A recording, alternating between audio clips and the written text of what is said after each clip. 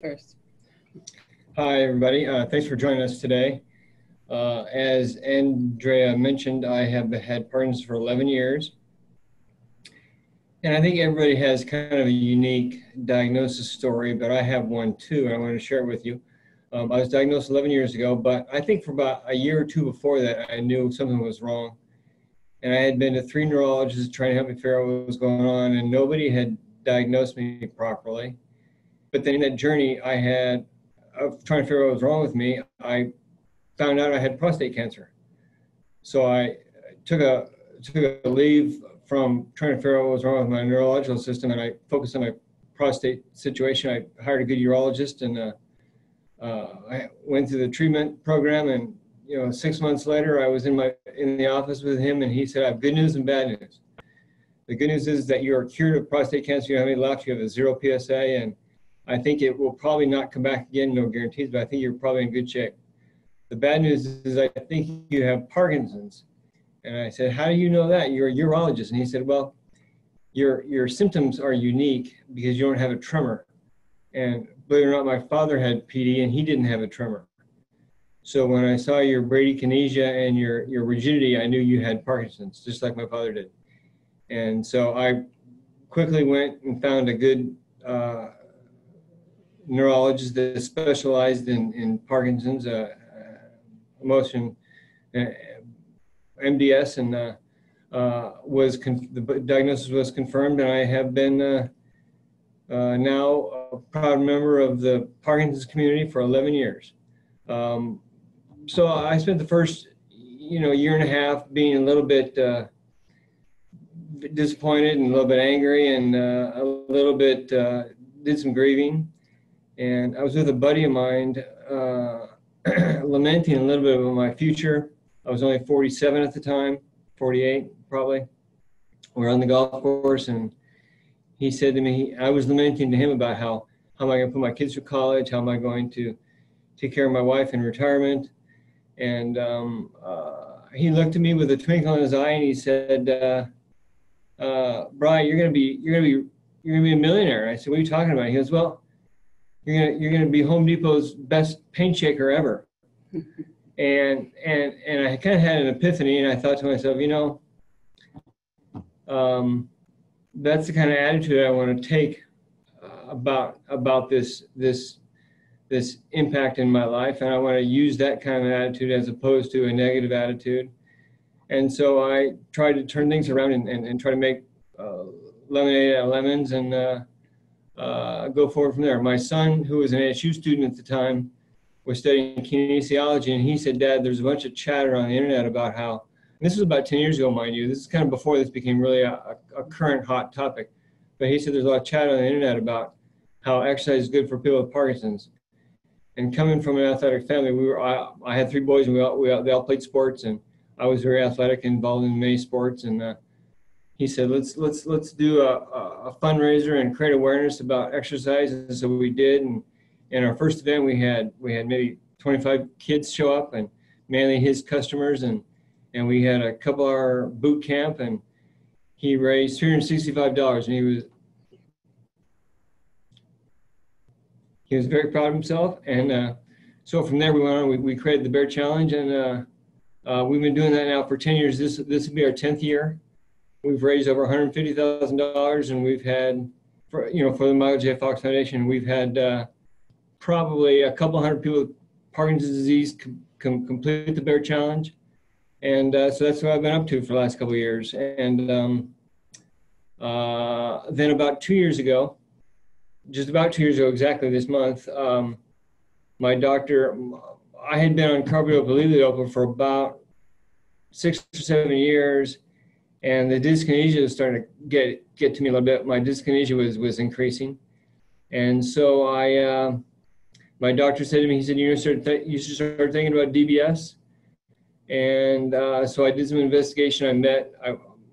In my case, I wanted to meet some younger people in their 40s that were athletic, to see if it was a good thing for a young athletic person to experience, were the results good. And so I interviewed about 2 or 3 people that fit that profile that I thought I was in.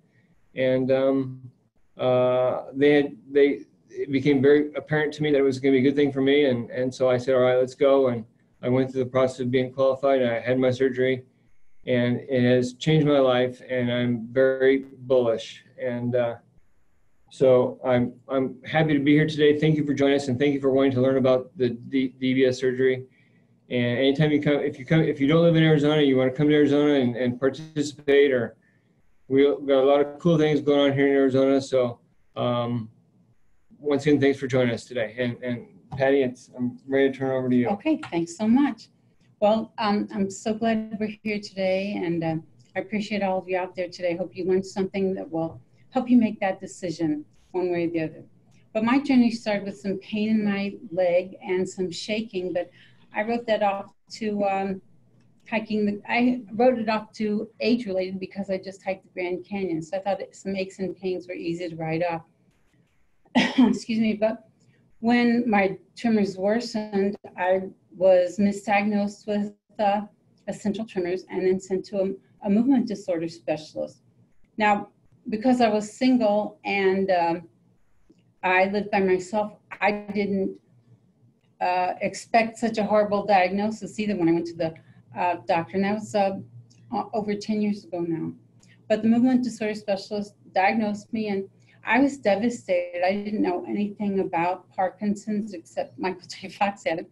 And I was devastated, so I went into a horrible depression. And soon my tremors worsened, but everything else got worsened because I did something that no Parkinson's person should do. I isolated myself, and that's a horrible thing to do. So my tremors worsened, but I also found myself in a very short amount of time stooped over. I was shuffling. I was walking with a cane for balance. I lost my voice, and I was my left leg was dragging. So I was a mess, but Dr. Mahant, my doctor at the time, decided that I should take the big program. I did that, and I believe it saved me from a wheelchair. It was so amazing, and I had such great results. But I also added water aerobics and stationary cycling at the time. So I felt so good about my results that I wanted to give back. So I decided to ride my bike in 6-inch heels to raise funds and to also raise awareness for Parkinson's.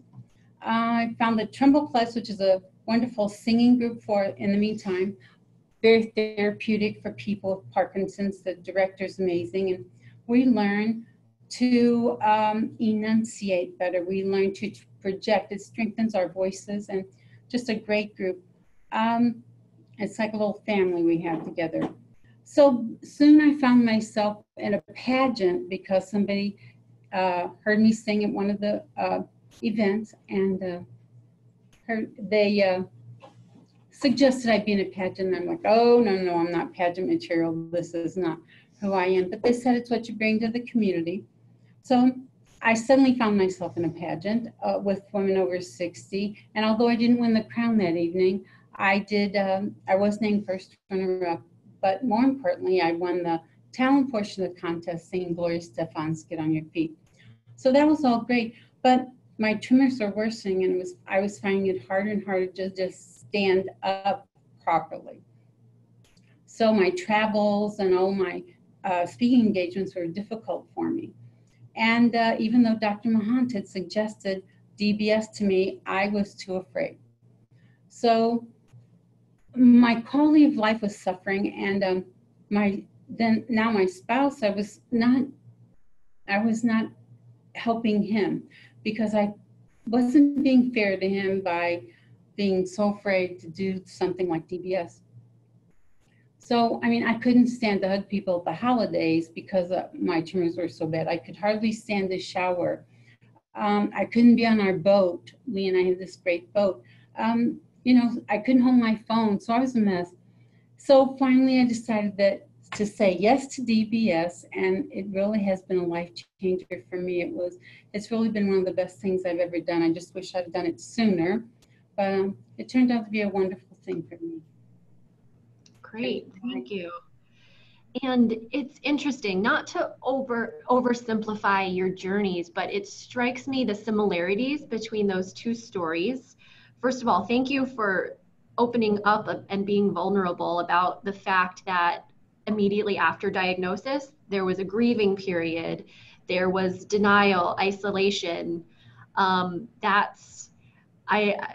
We hear that a lot in, you know, the programs that we do, and being honest about that is really hard sometimes. But I'm so glad that both of you came out on the other side, and it sounds like you found activities, you know, Patty's riding bikes in 6-inch heels.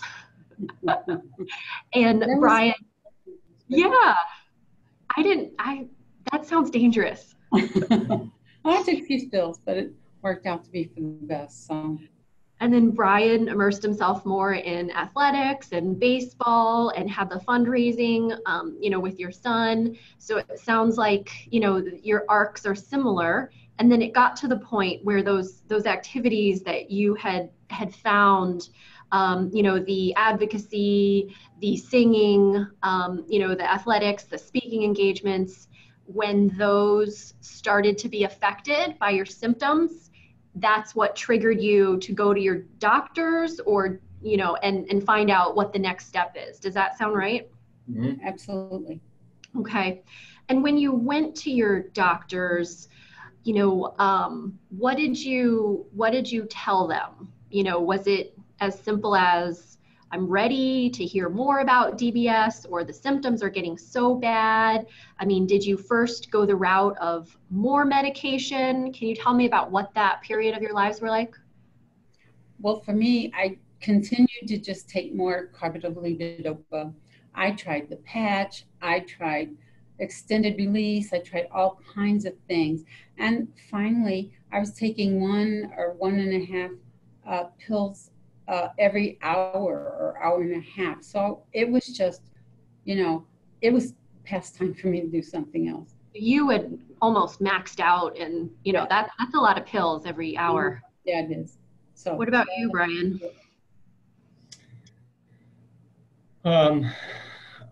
You know, I had a pretty typical journey. I had great results from taking the carbidopa for 6 or 7 years. It really helped me with my motor skills, and I just got to that spot where a lot of people get to, is that the more I took, the more dyskinesia I got. So it was bouncing around between being too dyskinetic. If I didn't have any levodopa in my system, I was slow and rigid, and then I'd have an hour felt good, and then I'd have an hour where I was dyskinetic.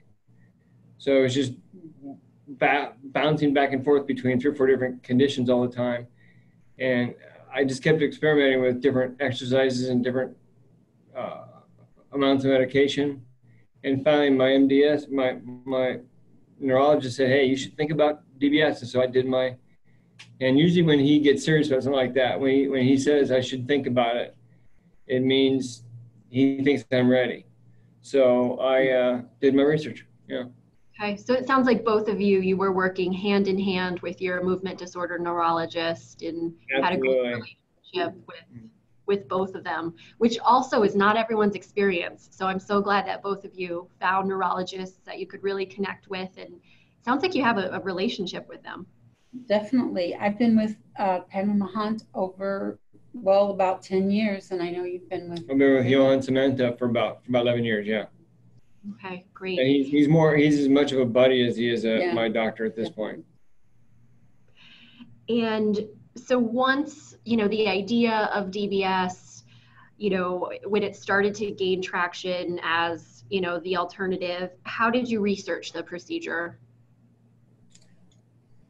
Well, I went online, but I also go to a lot of conferences. I listen to a lot of webinars, and my fiance at that time, he's in the hearing section of the medical field. So he was very interested. He wanted to see all the videos and all of that. So he researched a lot too. But one of the things that I did that I found interesting for me was I would always talk to somebody either online or in person and say, would you do it again? Because I thought that was important to find out. And then I would ask them why or why not. So that was very helpful to me. It's interesting. I asked the same question. I did some research on the internet, and but mainly, as I mentioned earlier, went out and I sought out younger athletic folks that had been through the DBS. I wanted to make sure the positives I had outweighed the negatives, if there were any. And that was one of the questions I always asked was, would you do it again? Mm-hmm. And I got so many clear yeses that it became apparent that I was going to be happy if I was fortunate enough to be qualified. Definitely. And then Brian had it done before I did. So he went through it and told me all of his experiences. So that's when I was like, oh, I have to do it now. So. Great. And that's part of why we're doing this. I mean, not everyone, knows as many people as the two of you. And some people live in parts of the country where, it's harder to get connected to conferences. So thank you again for doing this. And Patty, you mentioned, your husband was in a medical field, so you were able to, use him as a resource. And both of you have children, right? Yes. Mm-hmm. Yes, I have one daughter. Okay, did you talk as a family? I mean, was the family involved? Because brain surgery, it sounds scary. Was it a personal decision or was it a family decision? Well, my family is so supportive. I know Brian's is too, but they've always been there for me no matter what I was doing. And they knew I'd been discussing DBS for a while, so we were joking around a lot about it, but they knew I was thinking about it, and so they supported me in every way. Great. Same with you, Brian? I had a similar experience. I had three adult boys, and they were gung-ho. I think they make their decisions based on my attitude. Mm-hmm. And when I got positive about it, they were gung-ho. Most importantly, I wanted my wife, Kay, to buy in and be a proponent of the decision. And so she did her own research, and she did agree with me that it was the right thing for me to do. And we made the decision together, and we pursued the whole journey together. Yeah. Okay, very good. And I think a lot of people that I talk to, there's just at face value, there's a fear associated with, your brain being operated on. How did the two of you overcome that fear? Well, for me, it was either that or live the horrible quality of life I had at that moment, or at that time. But I was very fearful. But after I talked to so many people, I just realized that this was the thing I had to do, to have a quality of life again. So that's why I decided to do it. Yeah.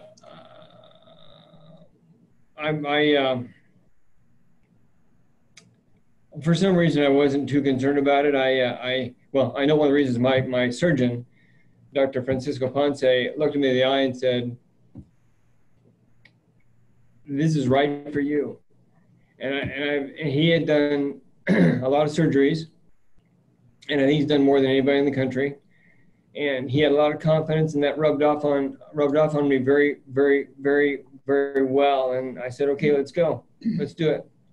That was huge for me that he had done so many of them. He'd done over 650 when I made my decision. And I knew that was just the right thing for me to do because he was so successful. All the Medtronics people were so supportive. And then I love that here in Phoenix, they do a whole team of people.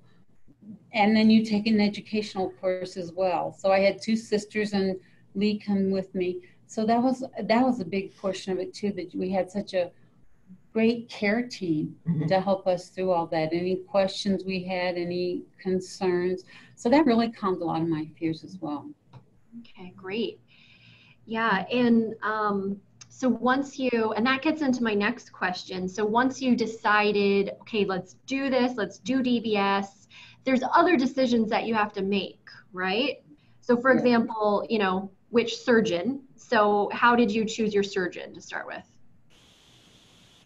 Well, that was pretty easy for us because he's such a big leader in the industry, nationwide, worldwide. I think he's done more than anybody else, and he's just such a has such a great reputation that it was easy for us to make that decision. Okay, Absolutely. and you got those stats from your neurologist or from your own research? A little bit of both. Mm-hmm. Okay. Okay, got it. And okay, so you know which surgeon, and he only operates at one hospital, so you know which hospital. What about, so next you mentioned Medtronic. So how did you decide, because right now there's 3 different device companies that are approved to treat DBS with their devices. Was it up to you to decide, or was it your doctor? Can you tell me a little bit about that? At the time, the other 2 had just kind of been introduced in the marketplace, and it was a pretty easy decision for me. I was convinced the right thing to do is go with the tried and true product at the time, and plus I knew some folks from Medtronic, and I was convinced that they had worked for a good company and they cared a lot about their products, and so that was also an easy decision at the time. For me too, even though I had a little bit more decision or choices, I decided to go with this Medtronic's device because of its, as you said, it's, I'm sorry, I'm having a blank moment, because of its positive results, all the great numbers of times they've done it. And so that's why that was a big, or an easy decision. Tried and true methodology. Tried and true, yeah. Okay, very good. So now we know we're going to do it. We have our doctor, our hospital, you know, which specific device. Did you have to make the decision on the rechargeable versus non-rechargeable battery, and how did you do that? Go ahead. That was also a pretty simple decision.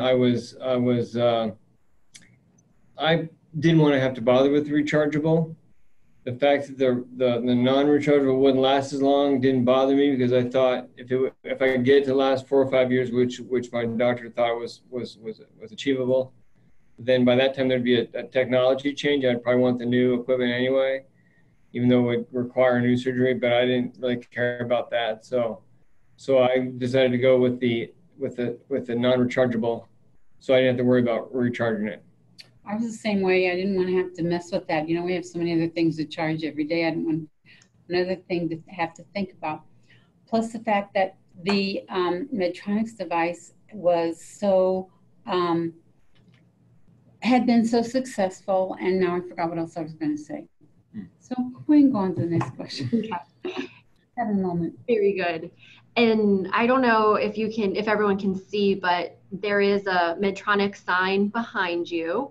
And so Brian and Patty, we are in the Medtronic office broadcasting this. So thank you to Medtronic for offering your office space. However, the 2 of you, you know, I don't know if I even need to say this, but 2 of you are not being paid for this. And these are purely their opinions. And thank you so much. Yeah. I just noticed Medtronic there above your shoulder, and just so you know, there's not, you know, like a electric shock going in every time you don't talk about Medtronic. No, nothing like that. No. Yes, and we can tell from your openness and demeanor. If I may say, the thing I wanted to say about Medtronics was that I knew, as Brian and I've talked about before, that they like to come up with new and advanced technology. So as he was mentioning, I thought that they would come up with newer things and we'd have more choices later. So that's another reason I went with them. Very good. And what about the last question, when it comes to decisions, what about timing the surgery in your personal schedule? How did you weigh? I mean, were you avoiding holidays, travel, or did you just want to get it done as soon as possible? How did you make that decision? Once I decided to do it, I wanted to get it done as soon as possible. Okay, and you were like, I'm coming in today. I did wait until the week after the holidays, but I think that was good for everybody on my team too. I think everybody was happy. I decided to wait until the week after the holidays. Yeah, I did it the first week in January, a year and a half ago. Okay. Well, I had some other decisions to make. My daughter was getting married that summer, and I had back surgery. Dr. Ponce did both my surgeries. So I had back surgery in May, and then I had DBS at the end of July. But in between those times, my daughter got married, but I had time between that to recuperate and get to her wedding. So the timing was quite interesting. Okay. And are you glad you did it that way? Were you able to participate more? Well, I wish I'd had the DBS before her wedding, but I had to have the back surgery. I had to have it because of some challenges. So that had to come first. Okay. How great that Ponce did both of your surgeries and he could kind of, you know, weigh which order it could be in. What do the two of you remember about preparing for the surgery? You said it was like 1.5 years and a year ago. Do you remember the prep process? As far as mentally, you mean? Yeah, and physically, and or is it like childbirth where those details are all, you know, vague? Well, yeah, well, I mean, I don't know if you're talking about the you know, that we did have to go through a few tests to make sure we were candidates. And so I went through those pretty quickly. And as I said, I wanted to get it done. So I went through those as quick as I could. And it was a pretty simple matter of showing up to the hospital when it was time to do it. Okay. Those are the physical things, you know, testing you have to have done. But then we have neuropsych eval, which takes a long time. And so there were several things like that we had to do to get ready. Okay. And you mentioned the class that you took with some of your family members. That was at the hospital? Mm-hmm. That was at the hospital, and Meg and some others were there, and then other people who were going to have DBS. But I remember them showing videos and talking about everything they were going to have to do.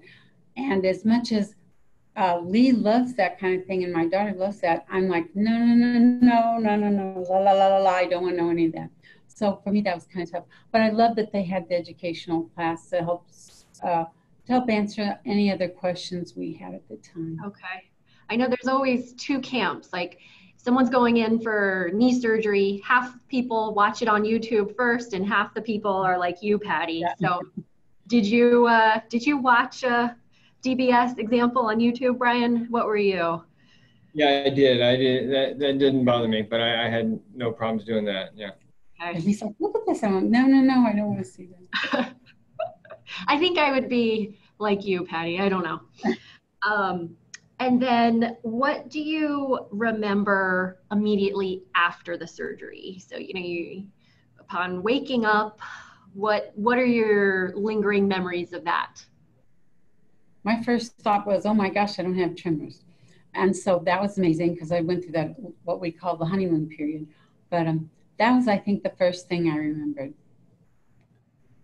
Yeah, and that's kind of a complicated question because it takes you to kind of a little education piece. Is that the surgery itself? You know, the way the DBS works is the electrical stimulation to your subthalamic nucleus, but they also learned that the trauma itself, the trauma from the surgery itself, stimulates the subthalamic nucleus enough to give you a similar result, because the surgery, at one surgery, they installed the leads and they installed the device, the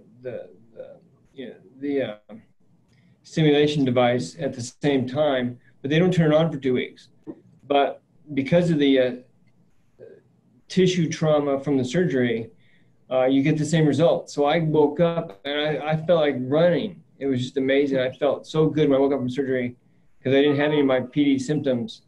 Because I was on a honeymoon period, which lasted about a day and a half in my case. So I felt great. And then I kind of slipped back to where I was pre-surgery until 2 weeks later when I had the device turned on. And I had turned on two weeks later, and I immediately got relief when they turned on the stimulation. My doctor was very good at adjusting it. He adjusted it just right for me, almost within 90% correct the first time we did it, and I felt great immediately. Great. Well, my dyskinesia was gone, and my rigidity was way better. My bradykinesia was way better. So I had a similar experience as far as the tremors. I did have the honeymoon period, as I mentioned it, but as soon as Dr. Mahant programmed me, it seemed I was just like, so much better. I want to say 80% better. But since then, it's just been amazing. Very good. And we had a question from Sid Donahue. She wants to know, Brian, you said you were active. How long did you have to stop exercising after surgery? Or at all? Not very long. It was maybe 4 weeks. Yeah. About 4 weeks, and I cheated a little bit. I'm a pretty proficient exerciser, so I knew what things I could do without putting any stress on my chest or on my head. So I did a few things. I did a lot of walking, a lot of kind of fast walking during that period of time. But I was full speed ahead 4 or 5 weeks later. Okay. Well, and another. As a matter of fact, I'm just trying to remember. I went skiing 5 weeks after. I went snow skiing 5 weeks later. 5 weeks later. Skiing 5 weeks later. Okay, we're not endorsing. I don't recommend that. I don't recommend it because you get that advice from your doctor. Well, my doctor let me ski after 5 weeks. Very good.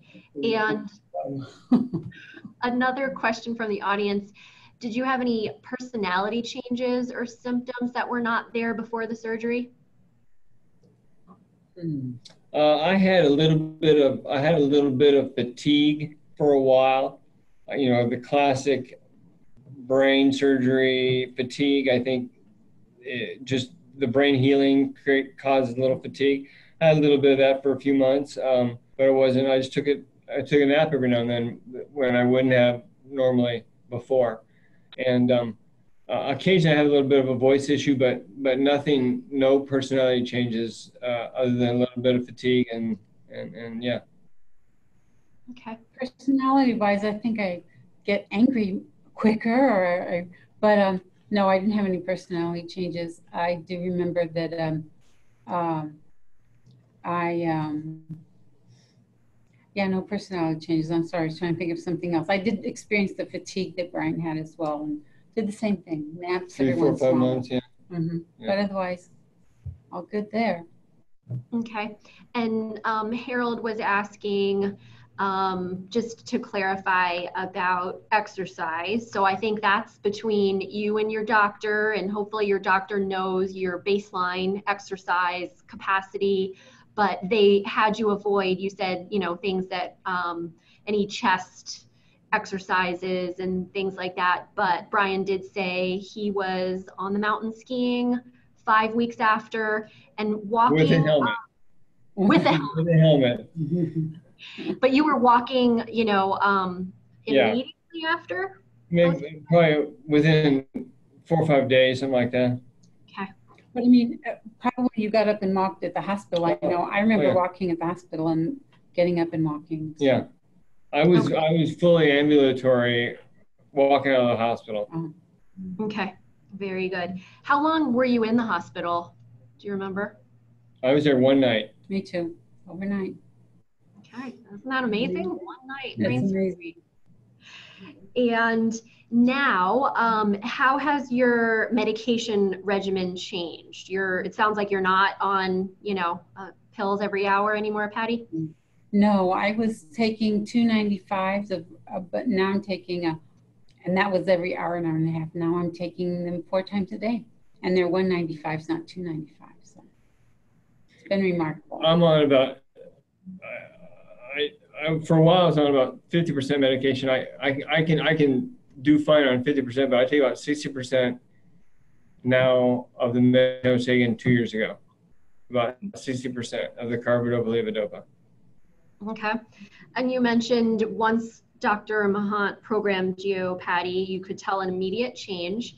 What is the programming routine like? Where do you go? How often does it happen? How long are those appointments?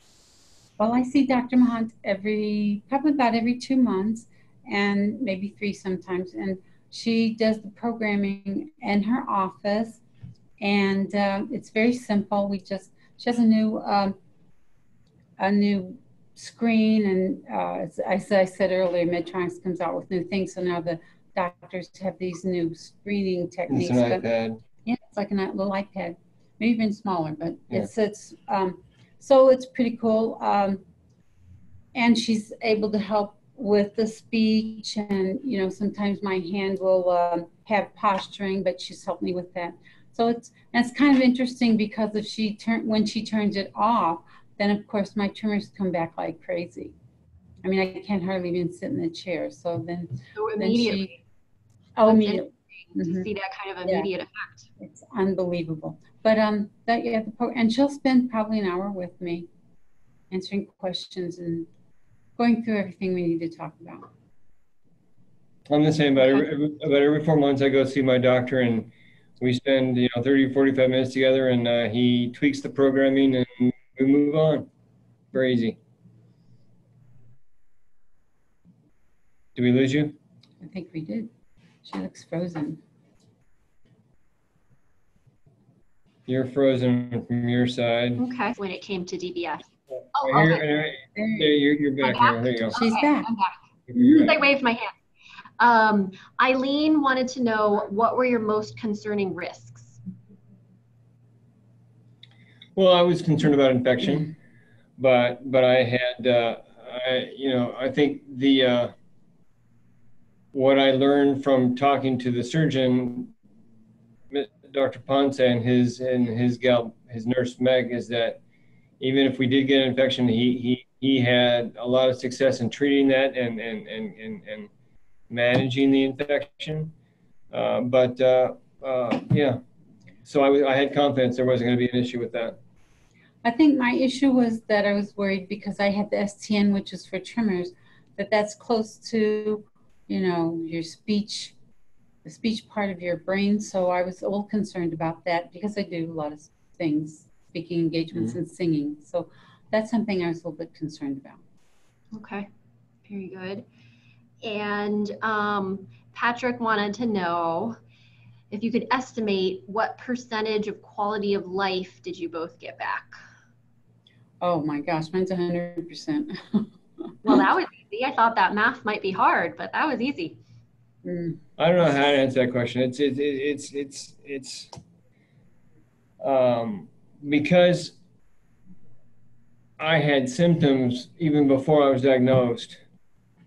Sometimes I believe I find myself thinking, I haven't felt this good at doing this particular movement for 12, 15 years.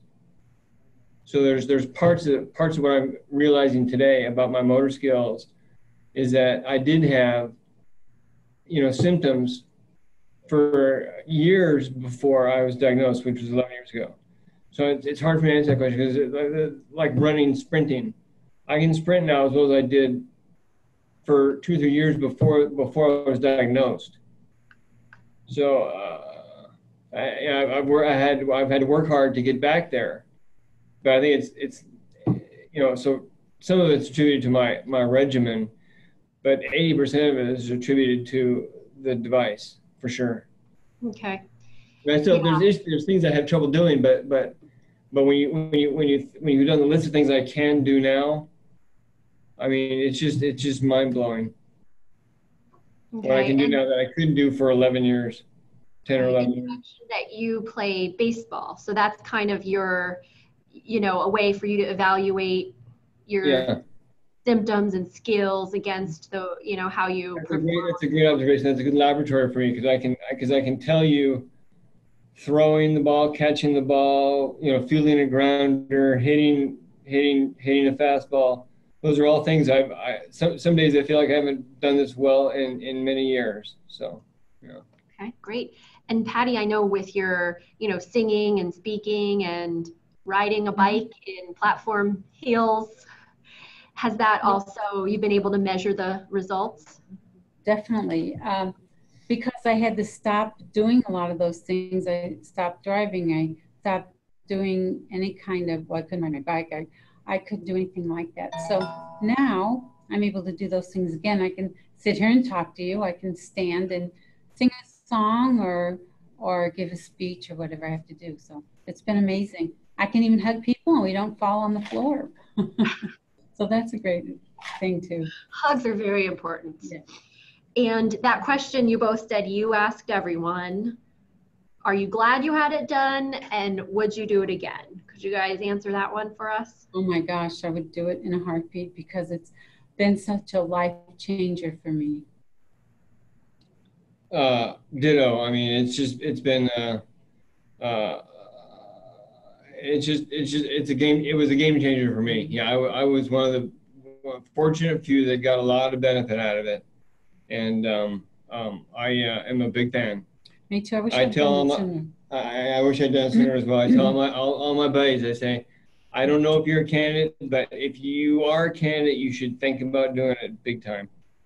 I've talked to several people as well, and they asked me would I do it again, and what would you do if I was in their shoes? And I said, oh my gosh, I definitely suggest it, and I give them ideas on who to talk to and what they can do. But I definitely think it's the best thing that's ever happened to me as far as the Parkinson's. Mm-hmm. Agreed. Very good. Thank you. That was an easy question. That was your softball question. Okay, so another audience question. Did you experience any weight gain or weight loss? I have. I've gained a whole lot of weight and I'm not happy about it. So, and because I've had back surgery and my back is hurting, I can't do a lot of exercising. So for me, that's mentally and physically has been very difficult for me. But emotionally, that's really hard because a lot of people go, I don't want to exercise. Well, I want to exercise. I want to get out there and do things, but I'm still in a lot of pain. But anyway, that's my experience. I have put on some weight, but actually in my case, it's probably a good thing. I was getting too thin, I think, because of the dyskinesia and the way the food reacted with the medication. I wasn't eating a lot right before the surgery, so now I'm back to a normal diet, and I could probably lose 5 or 10 pounds, but I did gain. I gained the 10 or 15 pounds I should have gained, and maybe 10 more. Okay. And another audience member wants to know, they themselves are at the point where they cannot write. Did either of you have that prior to DBS, and did the surgery change that? I know, Patty, you said you couldn't use your phone. What about writing? Well, I'm left-handed, and so that wasn't, it was my right hand that was trembling, but my writing, I use the big program, the Training Your Brain, where you think about your writing. So I really have not had trouble with that. Okay. Yes, I did have trouble, and that was kind of a big issue for me too, because I was a trained urban designer, and if you know anybody that does that for a living, they have a unique writing style, and because it's used a lot of documents, and so it's meant to be pretty decorative. Before my surgery, I had horrible handwriting. I watched it get worse and worse and worse over a 10-year period, and I got to the point where I couldn't write very well at all anymore. But I'm back to writing now as well as I did, a year or two after my diagnosis. Okay. Well, one of those motor skills that returned very well. It's not completely cured, but it's probably 80% cured. Okay. That particular motor skill, yeah. And what you mentioned the big program, Patty, and that you actually like to exercise. And there's been a lot of questions about exercise and, do I have to stop? Can I start? So I think that maybe it goes without saying that you can't just get DBS and then sit on the couch and not take your pills. It's part of your regimen, but you still need to, you said, exercise and work on, physical therapy, all of that. I have no idea if this has ever been studied before, but I'm convinced that the exercise helps you achieve the full potential that the DBS can provide. I have no idea if anybody's ever tested that. I have no idea if there's any truth to that. But in my personal opinion, even though I think I could stop exercising and feel better than I did just because of the surgery, I think the surgery allows me to get the maximum benefit out of my exercise, if that makes sense. Yeah, it does, because keeping fit has allowed me to achieve the maximum amount of recovery that I could have possibly imagined to achieve. And I think a lot of people think that after a program like the big program or anything like that, or any kind of exercise you're doing, they think that they can just, well, I took the program or I did it for 4 weeks or whatever. Especially, I think everybody should, but especially Parkinson's people, we have to keep moving. It's imperative for us. So and especially after, just to, brain fog, feel better. It's just so good for us. Very good. And Patty, this question is for you, because Brian, you said there weren't other device options when you had it done. So Patty, do you think if there was more education and more resources available about the different possible devices, would that have been helpful in your decision? Like Boston Scientific and Abbott now are approved for treating Parkinson's, those DBS devices. Well, I know there are other devices now, but again, I went for the one that had the best record, and the doctor who knew what he was doing. So Medtronics was just way above everybody else. Okay. There was nothing, and they have such a great staff. The team is like family, and they make us feel so comfortable. I know I can count on them all the time to answer any questions I might have. So I suspect that's going to be a harder issue to deal with in the future.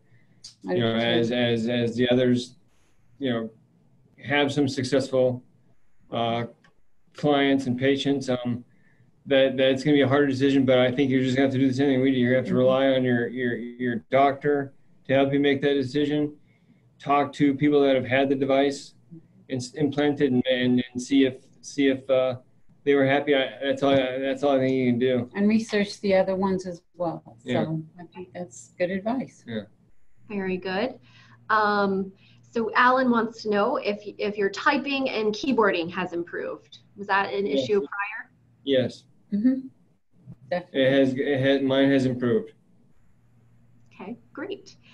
Let's see. So Eileen wanted to know how many times DBS can be done. And Eileen, I'm just going to say, since none of us here are physicians, I don't feel that the three of us are qualified to answer that. So we'll punt that to the future. And Sydney said what you mentioned, Brian, is spot on, that maximizing the benefits of exercise is a big part of the reason she's considering DBS. So sounds like you're resonating with. Is it Cindy Donahue? Yeah. Okay. Yeah, tell her I said hi. Okay. Hi. In Las Vegas, I believe. I've met. Right. In Vegas, yeah. And her husband, they're awesome. We've met before, yeah. And okay, so Patty, do you still wear high heels? Well, not with my back trouble, but I will as soon as my back's not bothering me. Okay. Definitely. These are the burning questions. They are. What about if we're in the cosmetic vein? What about shaving your head? Did you guys have? With this procedure, we didn't have to, and Dr. Ponce said we have good barbers, so they just trim a little right here, and then and you can't hardly tell it. So I mean, I think they cut maybe the size of a silver dollar out of the two locations where they do the lead implants. Mm-hmm. And fortunately for me, I have a good head of hair, and so it didn't even show in me. Either. Nice. I don't know. I might highlight that and get point it out to people, like, look at my badge of honor. But that's great that it's only a silver dollar. And then Patrick is saying that he's bald, so different story for him. There you go. Well, let's see. So another comment is that Parkinson's has affected my driving, biking, and hiking. So I don't know, we're here in Arizona, so I assume maybe some of you are hikers. Have those three things. I mean, oh, and you were riding a bike in spike heels. So for you, have those things resonated? Yes, and at one time, because the tremors were so bad, I was not driving anymore. And so now I'm back to driving. You know, life is great again. Okay. Yeah, I'm a lot more confident driving than I was before the surgery. A lot more confident. My hiking ability is essentially restored to pre-diagnosis levels, and biking I was actually pretty good at that even before the surgery. But yes, all those skills I'm very capable at today, for sure. Great, great. And we're coming up on 1 o'clock. So everyone out there, this is your last chance to type in your questions. But I have learned a lot from the two of you. Thank you so much for sharing your experiences and being so, open and honest about all the nitty-gritty details. Well, thank you for having us. I just wanted to say that because, knowledge is power, and the more people can learn about something, the better they'll feel about making a decision. So thank you and for doing this, and Medtronics for allowing us to be here today. So it's very good to learn about all these different things that are happening. Yes, absolutely. And someone did ask for good websites to research. Mm-hmm. I'd say each of the individual device companies, I know Medtronic and Boston and Abbott, you'd be able to research through those websites. The Parkinson Foundation, we always refer people, they have great printed materials and online materials, and also talking to your neurologist. And someone added dbsandme.com as a good online research site. And just as the general Fox Foundation. They have stuff on DBS specifically. Yeah. And both of you mentioned you went to as many, you went to a lot of conferences, not just for the material, but it sounds like also for networking and meeting people. Right. So as an organization that puts on conferences, I would give a plug for attending those. Last month, we interviewed Dr. Ponce and Meg, part of the team that did your procedures, and right. We have that recorded video on our website and YouTube channel, so everyone can check out that.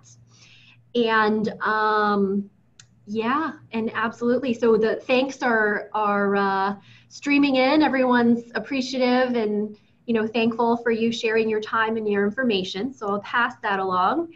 And yes, this will be recorded and it'll be up on our YouTube channel as well in a couple days. So yeah. So any closing comments to put a pretty bow on it?